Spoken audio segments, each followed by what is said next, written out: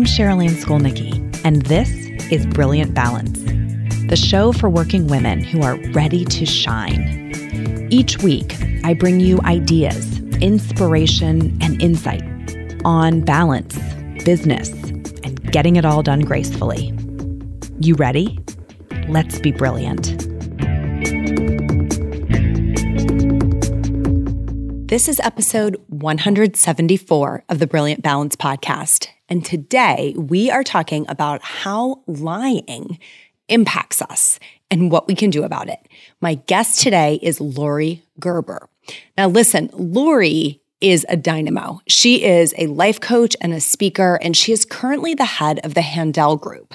And they have coached within their practice a number of really well-known celebrity clients. In fact, the way I learned about Laurie and her company is that Hugh Jackman has engaged their founder as his coach for the last several years and speaks so glowingly of her that I was like, I have to figure out who is behind this story. They've also coached Mel Robbins and Dr. Mark Hyman, to name just a few. Now, one of the core tenets of this coaching practice is truth-telling. And so it makes them kind of experts in lying and in telling the truth. And Laurie really sees her work as being there to help humanity see and feel the freedom that can come with truth-telling and what happens when we clean up what they call our personal pollution or our own collection of lies.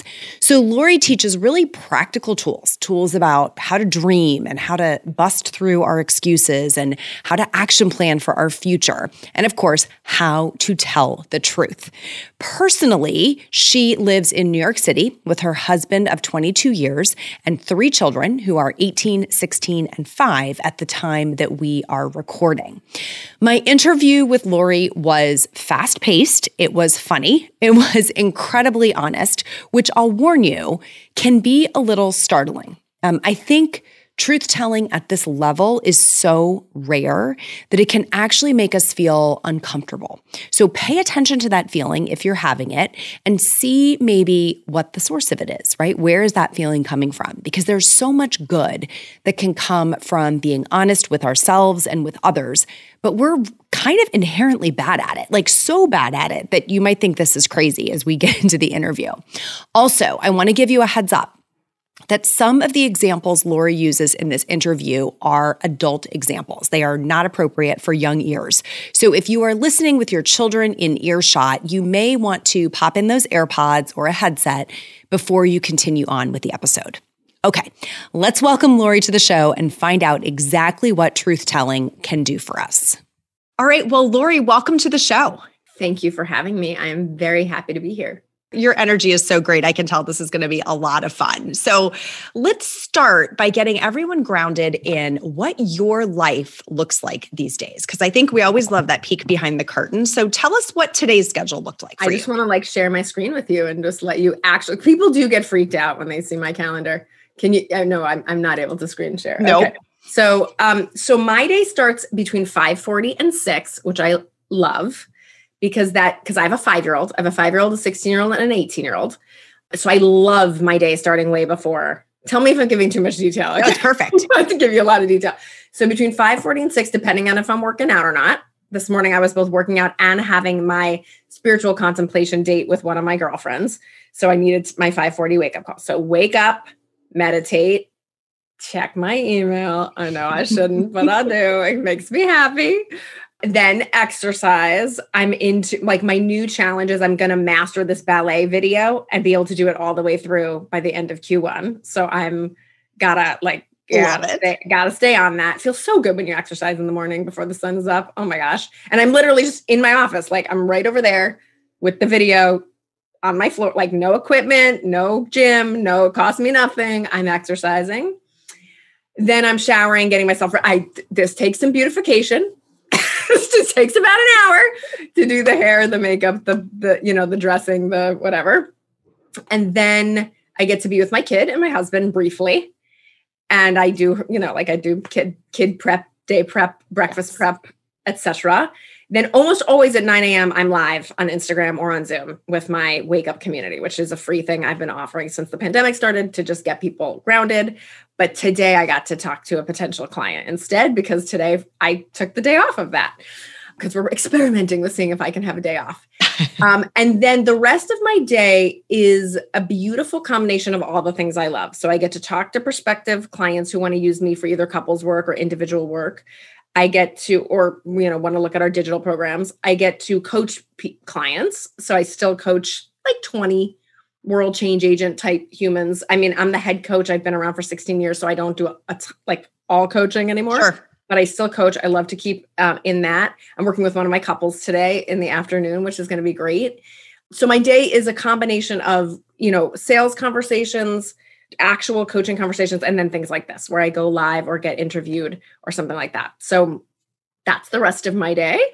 And then in the evening, I actually have another friend date tonight, which is this unusual for me to have 2 friend dates in a day. These are like half an hour Zooms. Don't anybody imagine I'm, like going out, right? Partying. No, it's a half an hour Zoom. Like we might watch something together, And then we have Friday night family Zooms, which we started when the pandemic started, which I love because I get to actually see my brother, my sister-in-law, their kids, my mother, my father, my aunt, my uncle, my mother-in-law every week now. That's so awesome. You're like, why didn't we start this before the pandemic? I don't never want to go back to in person. Like in person, it's chaos. Here I can like mute them. I can mute myself. I can walk away and go to the bed. Like it is so nice. I get all of, I think, the best parts of family togetherness with none of the crappy. Everybody can eat what they want. Nobody has to eat what one person cooks. Yes. And then we all do show and tell. So like there's also like an order to it where we get to hear from everybody and connect, and we say blessings, and it's just a beautiful ritual. And then I can have a date with my husband. Oh, Laurie, I am confident that there are women listening who are envious and women listening who are inspired. And I hope everyone makes the shift from envy to inspiration, because there's so much good to extract from what you just shared. But the biggest thing I take away is you're so delighted by all of it. Like you clearly love your life and you have a lot of cool things to look forward to.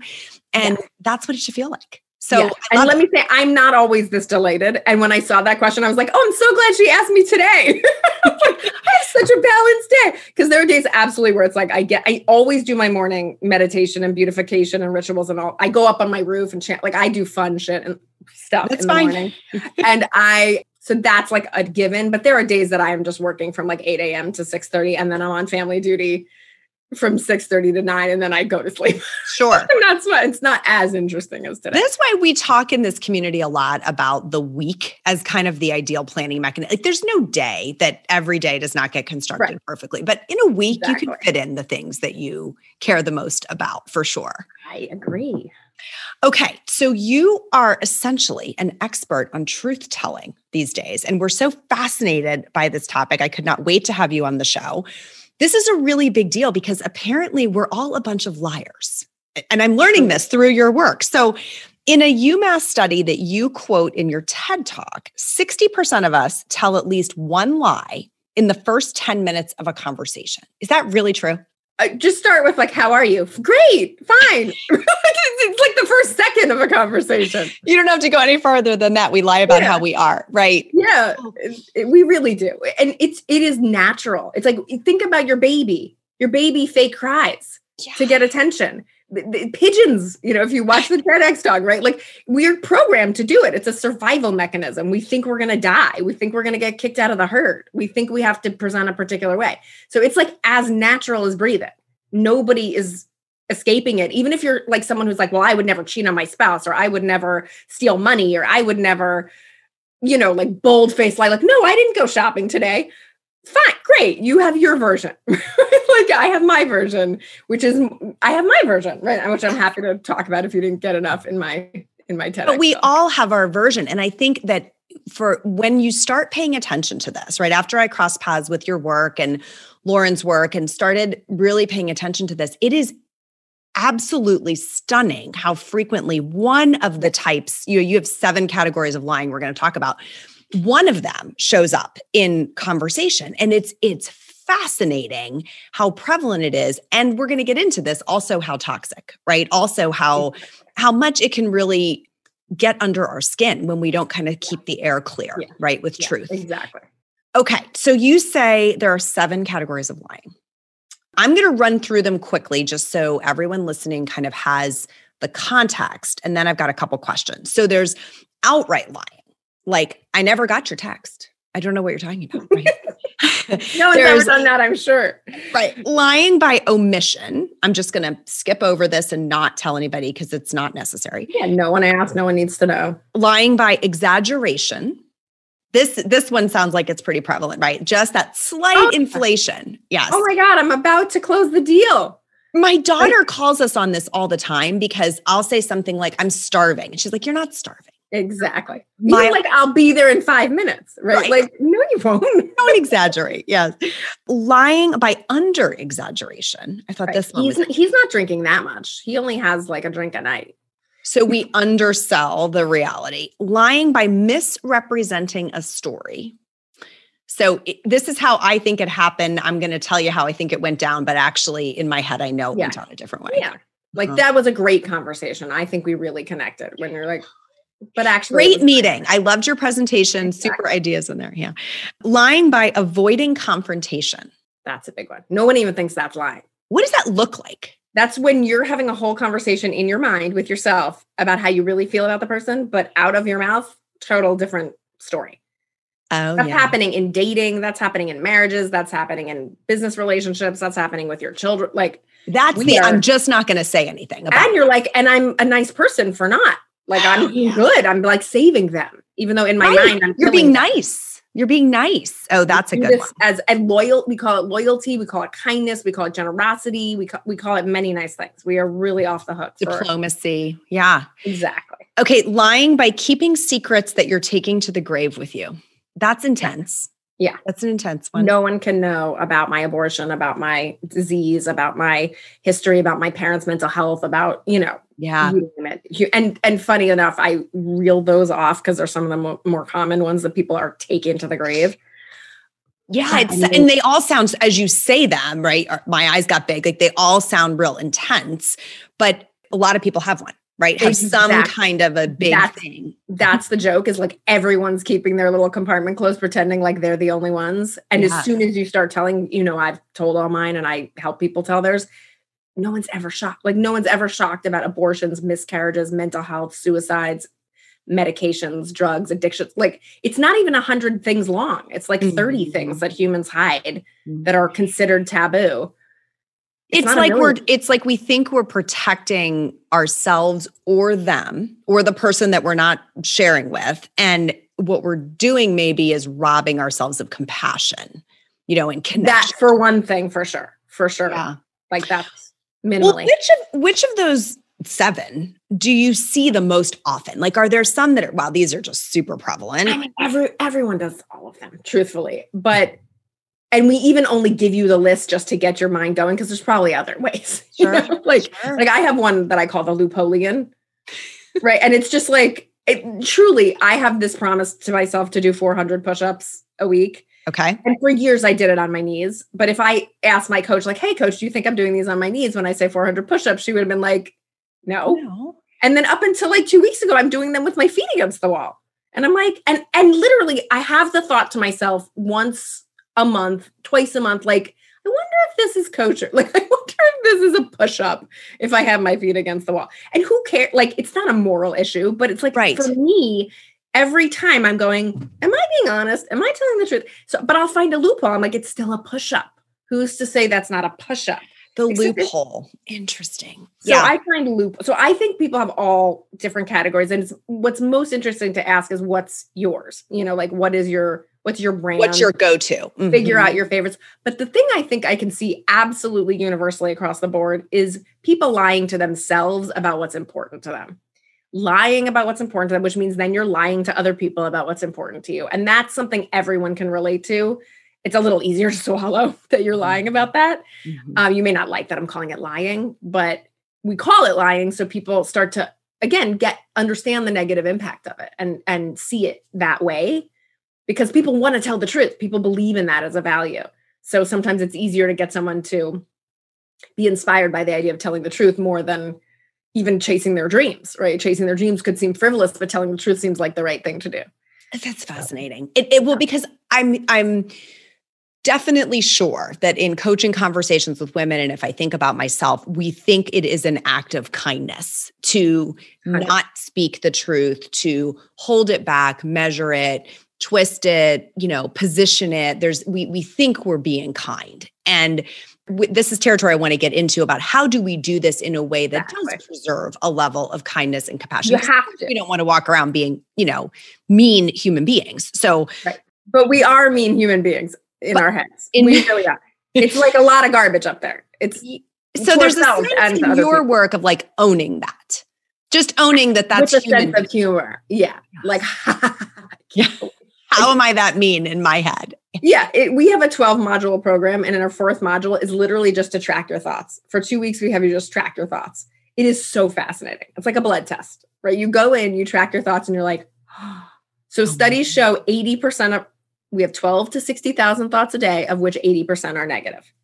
And my joke is like, if you're on the East Coast, it's like 90%. We middle of the country, you're dead. Like, we over-index on an average. It's an average, 80%. And I don't even think the other 20% is positive. It's like neutral. Like take a left at the corner, oh, there's a target, right? Like, so we are obsessively negative. That's just scientific. Like that's our toward ourselves and toward other people. It's all about everything. We're terrible. So there's a retraining. Shine the light. Yeah. So you shine the light, you laugh at that. You don't try to think you're ever going to not be, right? But with the awareness, there's a choice, of course. Fascinating. So the thing that I was really struck by is that, because it would be easy to think like, I'm just going to stick with these lies, but it has some pretty serious side effects, right? Yeah. Like it can manifest as health issues. And I want to talk about some of those. It can isolate us. I was saying, rob us of that connection and compassion. It can screw up the integrity of our relationships. Like what relationship is it? If you're just lying to each other, there's not truth in it. Excellent point. But since we do it so much, there have to be benefits. Oh, like, yeah. What do we think are the benefits? Why do we do I'll tell you. You're trying to get what you want. It's like a baby crying to get the cookie. It's the same reason anybody, or lying to get the fake crying to get the cookie. So we desperately desire control, which means, and we're afraid we're going to be rejected. We're afraid we're going to die. We're afraid we can't get what we want. We're afraid of all that. So we lie to manipulate people and get what we want, whether it's just like a peaceful conversation that we want, or to get to our TV show, or to get money, or to get sex, or to get, so there's lots of good reasons to lie, or just to not have to reveal, not to have to feel something. That's another big one. Like if you start telling the truth, our first assignment is to write down your dreams in all your areas of life.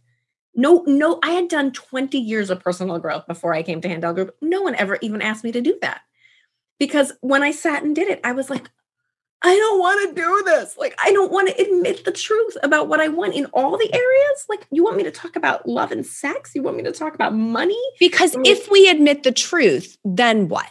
Then you have to do something about it. Then you feel your feelings. If I admit I haven't had sex with my husband in 3 months, if I admit I yell at my kids uncontrollably, if I admit I'm eating sugar at every meal, if I admit I actually don't like my job, oh my God, there's going to be so many feelings. Feelings and a desire, or a feeling like I should change something, but now there's work and I don't want to do that. Denial has been unlocked. Exactly. And now everything is, now the heart has a line to talk to your head. We want to keep the heart separate, right? That's why we eat and drink and watch TV and work too much and get distracted. We don't want the heart and the head to talk. Yes. The head's got to get through the day. I feel like there's a lot in this for mothers. I realize this applies to everyone, but I think there's so much of an acceptable narrative for mothers about what we prioritize and what we want and what we think, that there's like, if you're out of sync with that narrative, it would be so uncomfortable to admit that, right? So we sometimes have, women who will say like, I don't really like playing with my children. I don't like playing, right? And then everybody goes, oh, and it's relatable. Other people have had that experience. They would agree with that statement, but it's provocative even to state that. Like, I don't enjoy the activity. Like, we're supposed to not developmentally appropriate for adults to play the way children like to play. I have an ongoing debate with my daughter, like, how many minutes do I have to play family? Like, we are a family. You could just help me with the dishes. She's like, no, we have to Play family. Play family. Oh, I love this. You can have 10 minutes of play family and I get an hour of you help me with the chores. But I think it's so important that we confront that, because then what happens, right? Play that out. We lie and say, oh, I love playing family, in your example with my children.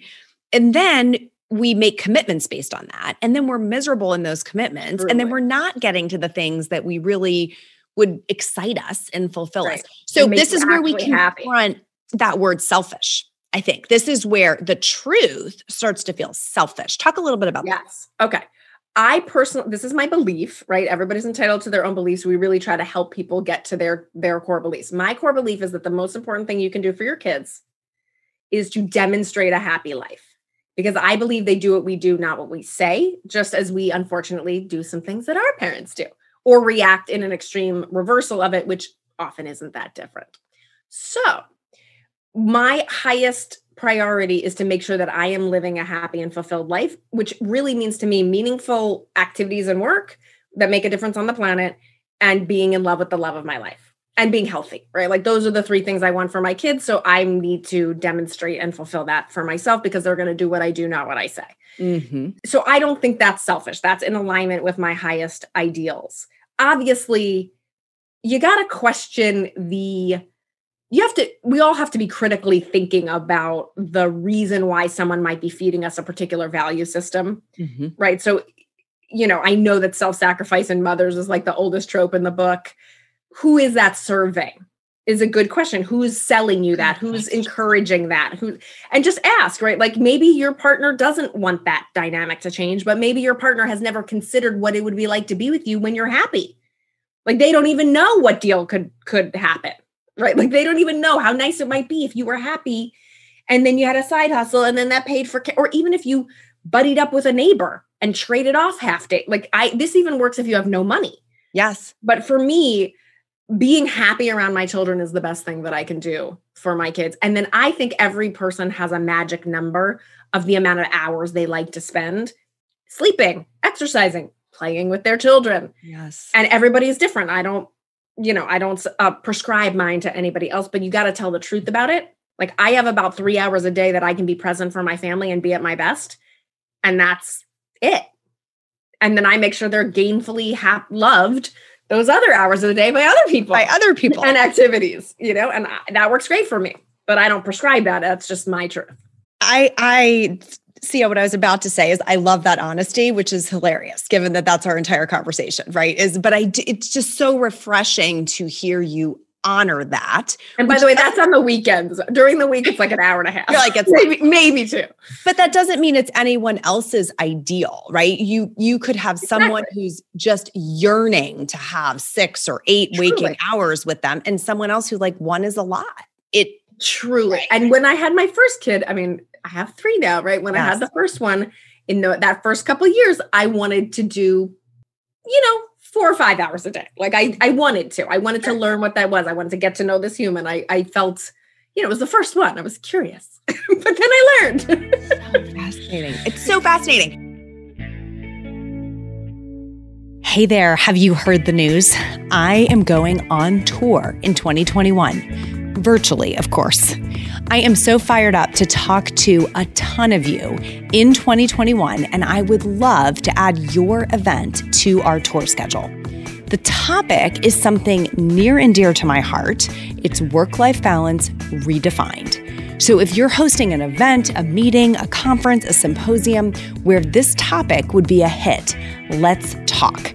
Dates are available on a first-come, first-served basis, and they are going fast. So head over to brilliant-balance.com/tour and get the wheels in motion. I'll see you on the virtual road. So truth-telling, just like you're modeling, it's a game changer, right? It's rare, like we've been talking about.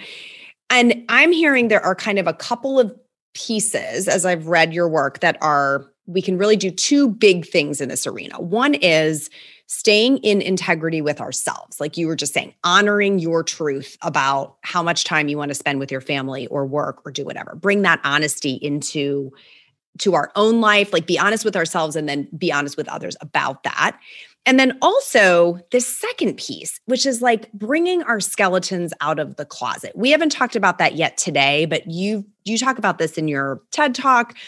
And that one is a little more polarizing, I think, as you internalize it, right? Because it sometimes feels like, what good is going to come of that?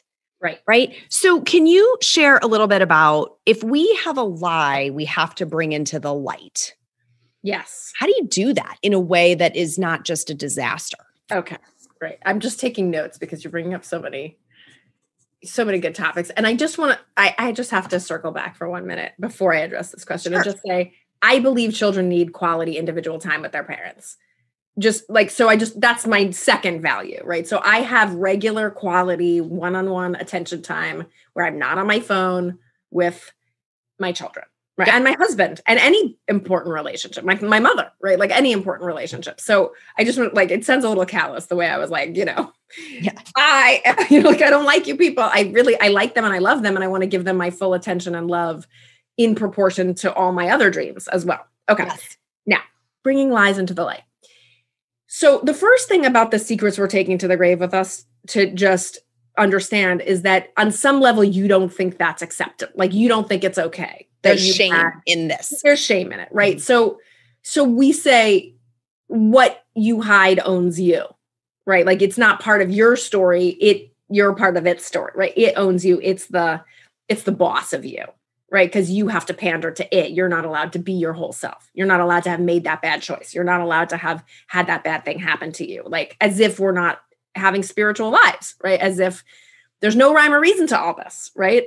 So I wish for people that they don't believe that. I wish for people that they believe that they're spiritual beings, that they believe that I actually believe that, and this, I didn't make this idea up, but I actually believe that there's a soul and the soul picks the issues of the parents at the time of conception. Like the soul actually is in for this goodie bag.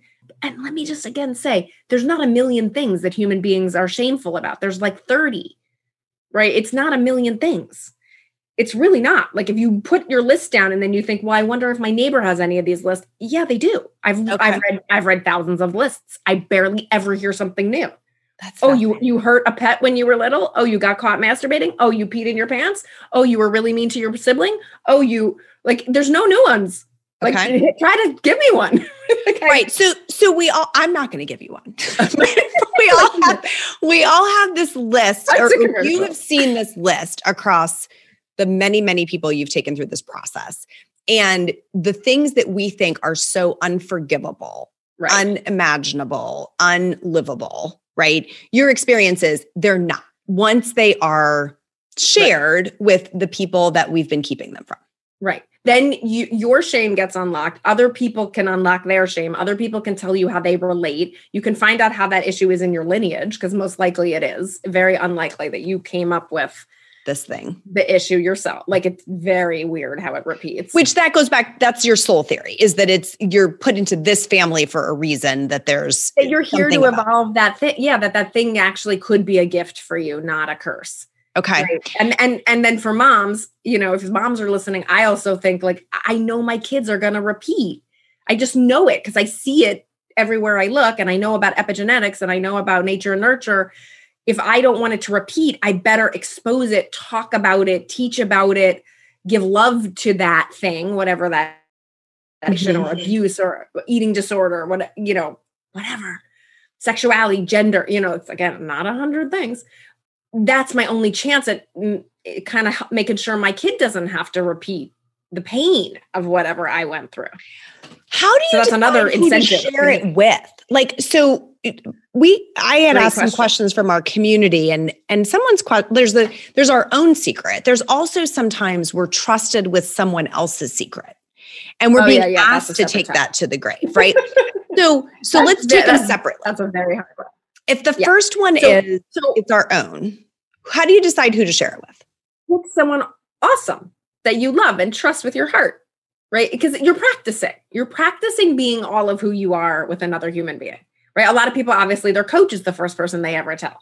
Mm-hmm. Then maybe their partner or their best friend or their mother, or maybe definitely not their mother, right? Like, so there's a safe person, right? But ideally, like I tell everyone all of mine, right? I'm just like, who else will listen? Because the more people listen, the more it's untabooed and the more freedom humans have.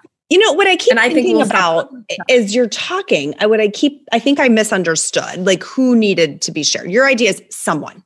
Pick someone safe. Start with someone. Yeah. Start with someone. Just it's not like you need to go. To unlock your own. Yeah. And so what I was thinking about when you were saying that is, in my faith tradition, in the Catholic tradition, we have a sacrament for this. Like there is a sacrament. Like we used to be called confession, we call it reconciliation. Exactly. It's the idea of being able to sit and clear this from your conscience, from your soul, so that you can move forward, right? And that sacrament has a lot of baggage around, why we're doing it and what. But I think the best definitions that I've gotten are so that you can move forward, so that you can be back in a relationship where you feel clear, right? Like there's nothing blocking your relationship with God. So I think this is interesting because it's a way of getting there, right? It's a way of having that experience, at least with the first. And therapy doesn't cover it. Like often therapy doesn't cover it. Sometimes it does, but like it's not being done because it takes an incredible amount of courage to do it. So there's not a lot of narrative about how awesome it is and how easy it is and how great it goes, because we're just very new at even considering doing this. Mm-hmm. Right. So if you think about it, it's only like the 50s and 60s when people even started talking about their feelings at all. Like even start talking about like, I don't really like staying at home with the kids, or, I would like to study physics, or, like that's like new from just 50 years ago. Yes. Even to think we can now talk openly about sexuality and gender and religion and money and race and all these taboo topics it's very pretty new. Yeah. And yet we so need it. We do. Well, and I think we see it generationally. A lot of us have talked about, our parents, and it just didn't have the opportunity to have some of these conversations. They kind of think we're a little crazy to be so open and sharing, right? So there's this evolution of it. But when you sit your parent down and you go, you know what I want? Do you want to really know me? Would you like to really know who I am? Would you like to know what I've been up to the last 30, 40, 50 years? They go, yeah. It's interesting. Yeah. I'd like to know. Maybe I don't want to tell the neighbors, but you could tell me. Yeah. Right. And then they might start to tell you, who they really are, which is very intimate and wonderful.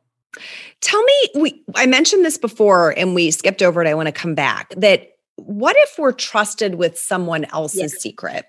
Yeah. And, we've been sworn to secrecy, but we can see the toxicity that it is creating. What's a pathway to encouraging someone to open up, not to sharing their secret? You know how I say like prevention versus treating the symptom, right? You know how doctors say that. So people don't give me their secrets because they know my policy, right? They know I believe in truth telling. They know that's my jam.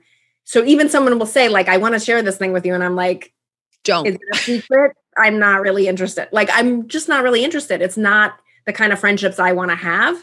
I really want to have friendships where everyone's up to growth and truth and development. And on this is just such an important value to me. So I don't generally have people telling me secrets. Obviously my clients, everything's confidential. That's totally easy for me to not talk about because that's the structure of the conversation. But people in my personal life, because I actually don't hold a secret well. Like it doesn't feel good to me.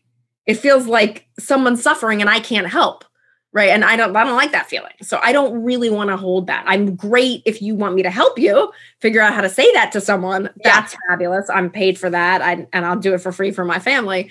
But, so that's my setup. And I really recommend everyone have that setup so they don't have the burden of holding people's lies. However, in an ideal world, you don't have to hold anyone's lies. And you really could be the kind of friend that's like, if you don't tell by the end of the year, I'm going to. Like you really could be the kind of friend that's like, I believe in your freedom and your happiness, and I'm not going to hold this anymore.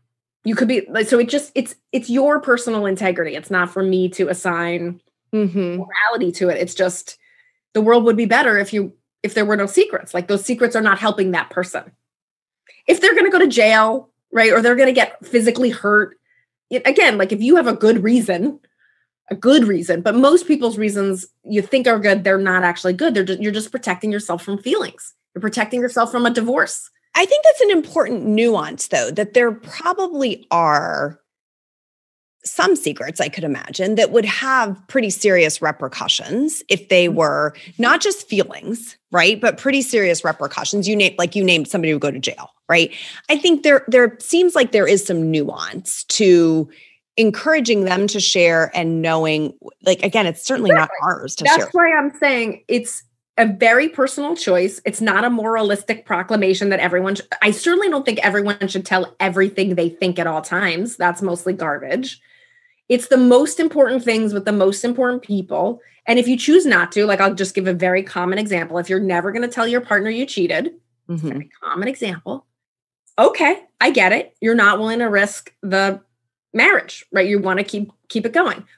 But you're never going to get to an 8, 9, or 10 on a scale of 1 to 10. That's we like to do things on scales. Sure. You're never going to get to that high level of intimacy and connection because you're always hiding a part of who you are. And you're always one-upping them in the power dynamic because you know something they don't know. P.S. If you're doing it, they're probably doing it too. So just be clear.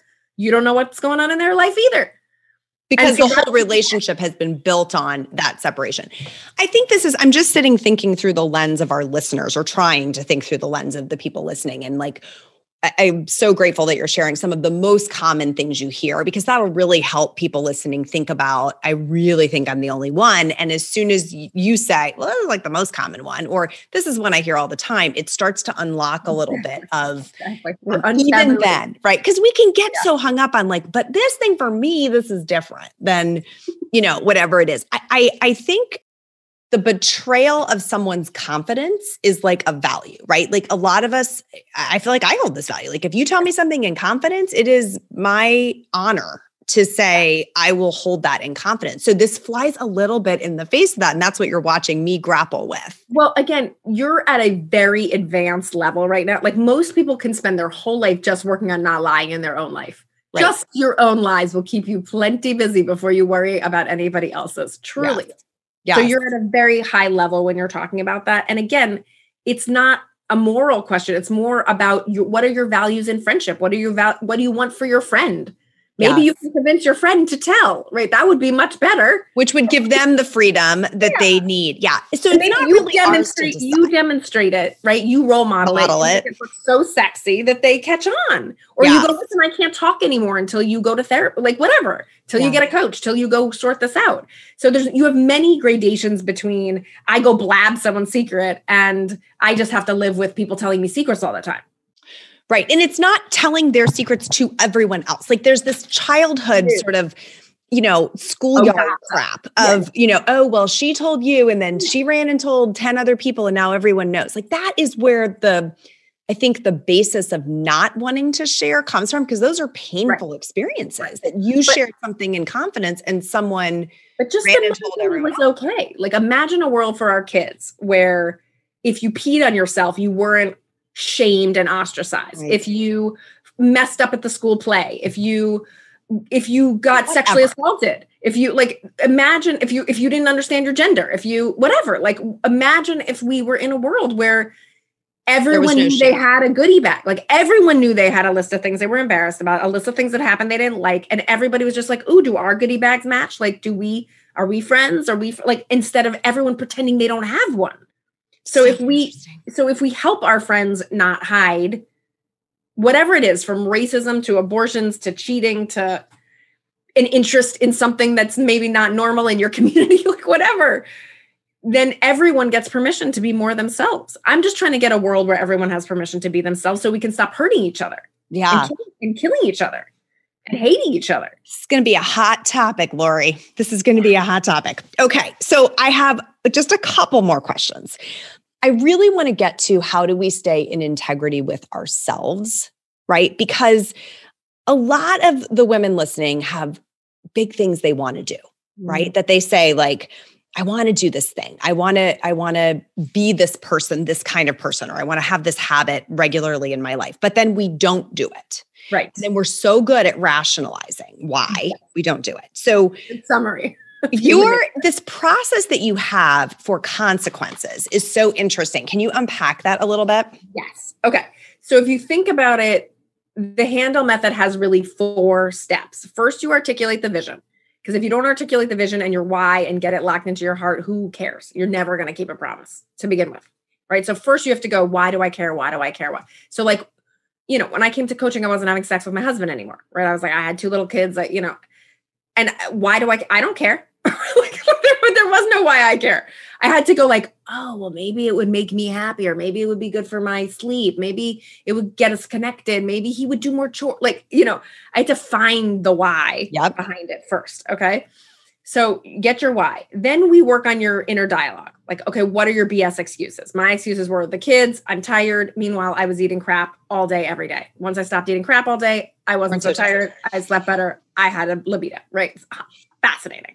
Okay. So you listen to your inner dialogue and you start to learn what's useful, what's not useful, what's true, what's not true. What becomes true is that there's certain things you need to do and not do that make all the difference. That you don't want to notice are the things. Like, you don't really want to notice that if you didn't drink the 2 glasses of wine a night, you'd have finished writing your book.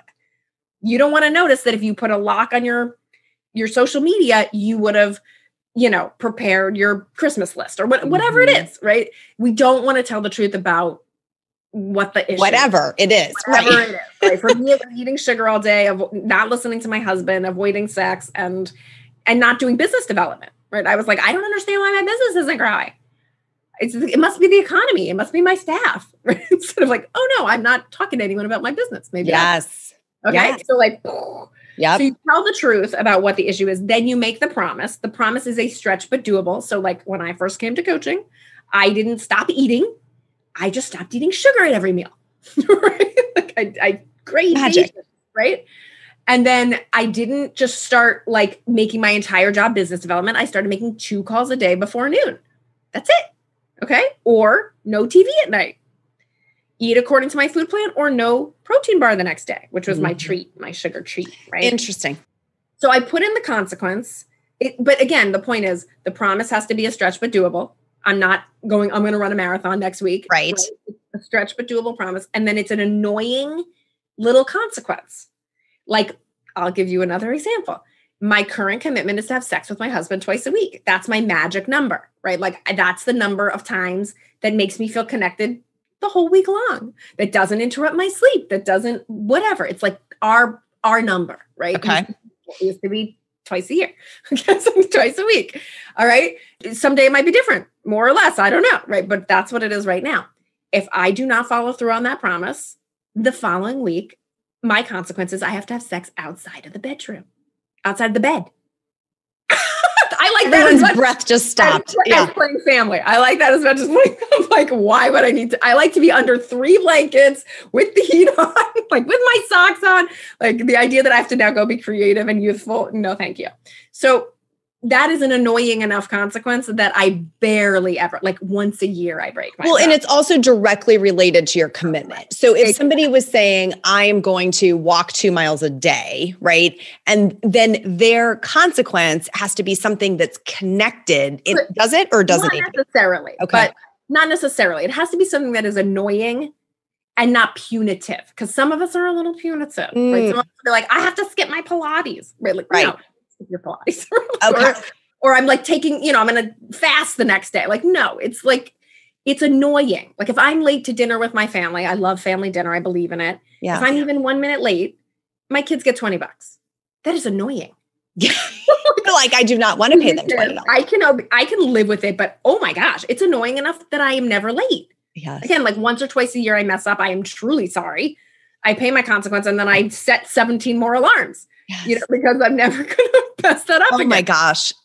My head is reeling with consequences for all the things I'm trying to make myself do. Because we talk a lot about rewards. I think culturally we talk about rewards, right? And what are you earning and how do you treat yourself for doing it? And some of us candidly are just more motivated by a consequence. That's scientific. That's not weird. That is a scientific phenomenon. Frankly, the reward is a great sex life, a great career, a great body, a great healthy, stats. Like, yes, we get the reward is the reward. The reward is the reward. We're not motivated by rewards. We are not because annoying we don't consequences. That is the thing. Annoying, immediate, like pretty immediate, annoying artificial consequences stick in our heads and motivate us because we like to avoid pain. We don't like pleasure that much. Like we don't really. If we did, we'd do more good things for ourselves. Right. Well, I think you and I could do this all day, but I'm going to wrap us up with, I want to make sure people know where they can find you, because I think we've opened Pandora's box here and people are going to want to know, how do I learn more about this? So where can our listeners find you online? The best place is Laurie Gerber _coach. LAURIEGERBER _coach. It is Instagram. On that Instagram page, we have the link in bio. The bio link gives you everything. You can schedule a time to talk to me about private coaching. You can listen to the TEDx talk. You can look at our digital programs that are super inexpensive and on sale right now. You can, what else? You can take a free quiz. You can listen to old podcasts. You can come to free events. I do a call, every morning at 9 a.m. You can also just watch videos. There's everything. Tons of goodies. Everything.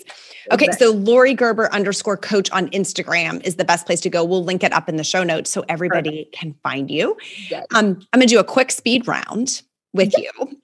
There are just, I think, 5 questions. So first one, what makes you feel brilliant? When people listen to my coaching and make changes in their life. What's your favorite time-saving or productivity hack? A digital calendar. I know some people are still using paper. I'm sorry, but you can't have dreams in all areas of your life on paper. It needs to be digital. Is that too simple? No, it's perfect. Okay. Amen. What have you learned to say no to? Consuming the news through traditional media. What's one dream you're chasing these days?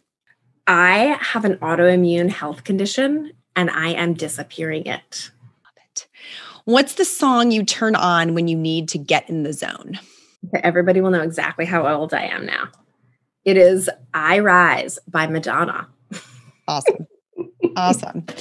Laurie, I can't thank you enough. This has been a fantastic conversation. I'm really encouraged by the freedom that people can experience when they live in integrity with themselves and with the people that they're in relationship with. So thank you for sharing your wisdom with us today. It's been amazing.